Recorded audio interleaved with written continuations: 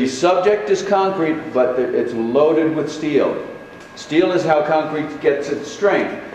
Concrete has compressive strength, but it doesn't have tensile strength. That's why that famous statue of Venus de Milo, where her arms have fallen off.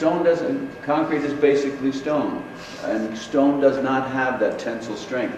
That's why when they started using bronze, they no longer had those problems with the statues of the arms falling off. Well, this is the heaviest rebar, I've been told. I think it's a number 20 or 22, and this was the beginning of that Trump Tower. 20? It's like a 2-inch diameter. Yeah, 28. Easily 2-inch. Well, is it 28? Every, Number 5 is 5/8. 5 is 5/8, number 6 is 6/8. Oh, okay. Well, there it is. Old people. There's every trade in concrete. Carpenters, this lady is a carpenter. These guys are line and grade. They'll keep the building level and plumb as it goes up. I introduced these four, and people say, why 4? I only see 3. But talking to this guy was just like talking to that.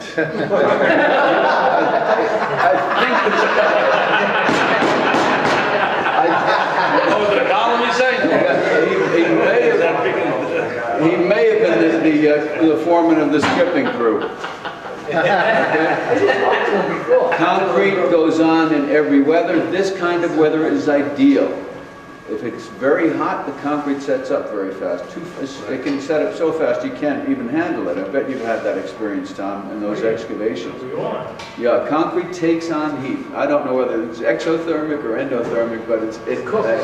It cooks, exactly. It bakes like a cake.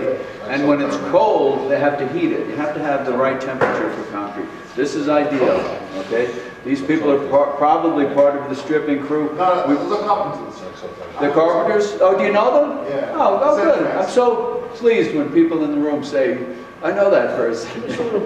It makes this... Are there 3 people there too? Yeah. Here are some of those mechanical devices. We talked about the fact in New York they use mostly 4x4, but here you can see they're using these as shores. Okay. Reshores are usually 4x4. I think it's because they go in 1, 2, 3. Okay. These guys are in the winter. They're probably doing the same thing. Part of the stripping crew. All right. This man is a finisher. I'm reminded by his mask that protects him from the silica, as he may have been doing the ceiling, grinding the ceiling. Carpenters, of course, and lathers. Part of the job will be given over to what they call a steel mill. That's where the lathers work together to make what you called cages, I think. Right. They call them cages. Those are slipped into the forms. Okay, that's the strength of the concrete. Lots of different trades of every kind, carpenters and laborers. This man is the one who sends the concrete up from the street, either by a bucket or maybe up on the hoist, sometimes with a pump. Sometimes with a pump, yeah. And kind of a cast of characters for the concrete crew. The other part of concrete and masonry is the brickwork. This man's a bricklayer, of course. This is a mason tender. He provides them with his materials, brick, block, mortar. And this is a scaffold man. Much of the brickwork is done on these multi-point suspended scaffolds. And they crank them up the side of the building. A lot of inspectors in concrete work. This man's a concrete inspector. And the concrete starts with a crew, they call this the lumber mill. And the lumber mill will start in the foundation and move up the building as the concrete progresses. And as site safety manager, you're in pretty calm circumstances when they first arrive, because maybe 3 dozen men will be there working on the forms, stacking them, getting them to go up the side of the building and so forth. And then one morning, out of nowhere, 120 people appear on the job site on Monday morning, and they start that 2-day cycle, that race up the side of the building. And that's when your headaches start. That's when you really have to use all of your management skills, because they're everywhere. They're everywhere. All over. The scaffolding you were talking about? No, that was the edge of the formwork. The deck. No, that's the deck. That's just the deck. There's some pretty heavy use of 4x4s. Maybe on the first couple of floors they'll do that, but as they go up, it changes. 7 o'clock in the morning they're out there, the trucks are lined up, they're ready to go. The tower crane engine starts at 7 precisely and up it goes into the buckets. And usually the concrete company or the steel company, whichever type of building it is, will have its own tower crane just devoted to the concrete. Okay? And here's a kind of a portrait of that 2-day cycle. This is today's work. Yesterday's work is already finished and it's baking, it's cooking like a cake. And the day before, forms are already gone. The vertical forms go almost immediately. The shores are all gone and a few reshores here and there around the floor. And go, go, go. The next one in is the plumber and the one right after him is the Guido, wasn't that electrician. done with a slip form, that building? This one, no. The Trump residence. Oh, the trunk. Oh, yes. This is not the trunk, but I will show you that slip form. I do have some very good pictures of it. In fact, that job was done so well. It was done with the Perry system of sliding forms. Yeah. Perry came to New York and took photographs of that building for its brochures because Mike Tierney is such a thorough site safety manager. Okay, and here's another look at that 2-day cycle. The concrete is up here, the nets 2 floors below the stripping, okay? And they extend out 10 feet. The bricklayer right behind them. Here, the bricklayers are all on this multi-point scaffold, and the brick is finished. Here's the bare concrete. The big brick is being finished right behind them. The window's right behind the bricklayer. Now, is there overhead protection there for those brick? And that scaffold there is, yes.